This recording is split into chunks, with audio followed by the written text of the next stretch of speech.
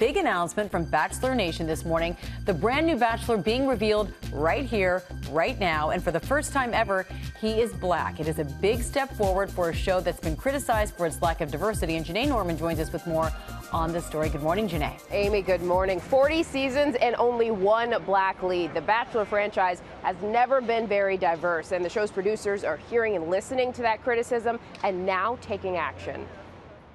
Our next Bachelor, Peter, Ben Higgins, Juan Pablo.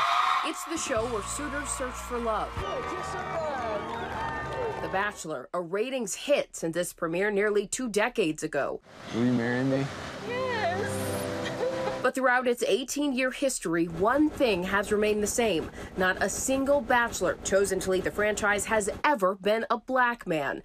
That lack of representation has not gone unnoticed, called out by both fans and former stars of the series. Especially when you break down the numbers, 40 seasons, 18 years, one lead of color. The Bachelorette's Rachel Lindsay, the only black person in 40 seasons to ever have one season devoted to her, has been a vocal critic since appearing on the show 3 years ago, saying it is long past due for a diversity makeover. And I was hoping when I came on to be a trailblazer for that and to increase diversity in the audience that watches it. But in the last 3 years, there really haven't been changes made. The show's lack of diversity has been called out before, including recently in a Change.org petition with nearly 85,000 signatures. Now the show is attempting to turn the page, announcing that at long last, a black man will lead the franchise, choosing 28-year-old Matt James, originally cast as a suitor on Bachelorette Clare's current season. James is also pals with famous Bachelor alums Tyler Cameron and Hannah Brown. Rachel Lindsay says that while picking James is a start, there's still much more work to be done.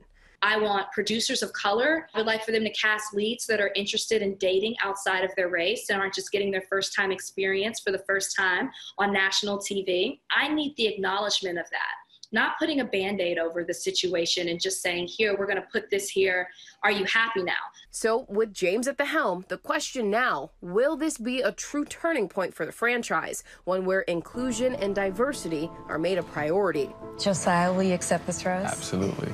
The president of ABC Entertainment promising this is just the beginning, saying we know we have a responsibility to make sure the love stories we're seeing on screen are representative of the world we live in, and we will continue to take action with regard to diversity issues on this franchise. We feel so privileged to have Matt as our first black Bachelor, and we cannot wait to embark on this journey with him. And former Bachelor Sean Lowe, who's also been critical of the show's lack of diversity, says in addition to a black Bachelor, the show needs to cast more black men in The Bachelorette, saying at this point there seems to be maybe 3 men out of a group of 25. Amy? All right, Janae, thank you so much. And guess what? We are very excited. The new Bachelor, Matt James, joins us now. Matt, congratulations. And you really know how to keep a secret, because apparently your mom is finding out with the rest of America that you're the Bachelor. So what do you think her reaction is going to be? She's going to be excited. You know, I saw her mom, but it's hard for her to keep a secret. So I had to keep it super tight. And she's just now finding out, which is a fun way for kind of everybody to participate, you know.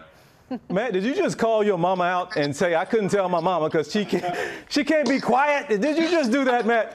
Hey, one thing I try to do is keep it real, and I'm an authentic person, and if I said anything else, then I would be lying. So I'm going to try to be a truthful person. Then your reaction to getting the call, what went through your mind first when you got the call to be the guy?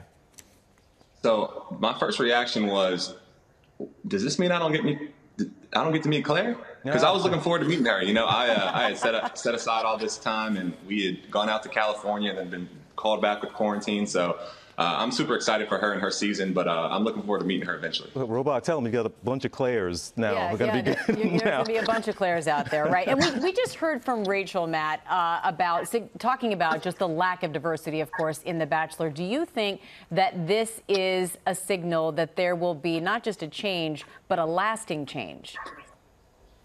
Well, I think it's a step in the right direction. When Rachel speaks, we listen. She's has a very important voice in all this, being the first black woman, person of color, to have a lead. So I think that we're all following suit in that conversation, and this is hopefully the first of many black men to be in the position that I'm at now. All right, and Rachel, I watched. She's the only season I watched. I paid attention, and she's a friend now. We've been texting, talking about you this morning, actually, Matt. And part of the discussion has been, is this too little, too late? This has been talked about for a long time. Now, why now? Maybe we have the answer to that, or we can assume. But does it feel a little too little, too late? You know, in my opinion, I don't think it's ever the wrong time to do the right thing. So. Too little, too late for me is this happening, and we can't have change until you put that first foot forward, and that first foot forward for the Bachelor franchise is having a black lead. So I'm excited to take on that role. Matt, do you feel any pressure being the first black man to be a Bachelor at this point? I think it's an honor. You know, I'm just going to lean into myself and how my mom raised me, and hopefully when people invite me into their homes on Monday night, they're going to see that I'm not much different from them, and they see that diverse love stories are beautiful.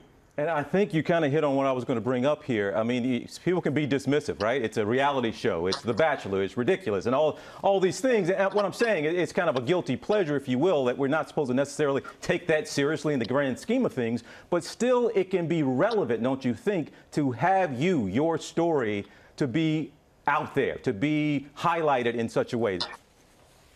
100%, because I think a lot of people are in that situation where they're uncomfortable dating outside their race, or they're uncomfortable being in that position. It's a conversation starter for a lot of people, and hopefully, again, it paves the way for a lot of diverse love stories, because those are beautiful stories.